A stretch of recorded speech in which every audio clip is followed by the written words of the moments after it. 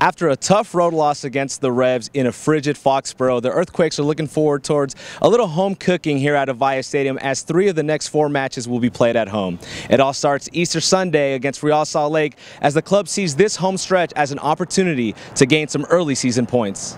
Just finishing our chances more and more, basically. Wando's put in a lot of goals, which is what he does, so that's always good to have him healthy and firing. And then Innocent and Matthias are adding a lot to the attack as well. Getting in each game, I think it's been going well, and just keep looking to score and win the game.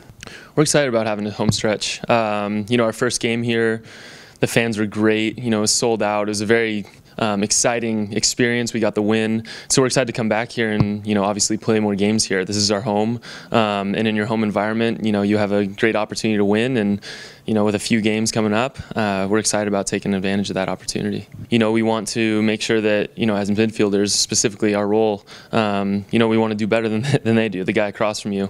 And that means that we're going to put high pressure on the ball, force turnovers, and we want to be calm on the ball and do better on the ball than they are, to create opportunities for the forwards and ourselves get into the attacks. Sunday's matinee showdown kicks off at 2 p.m.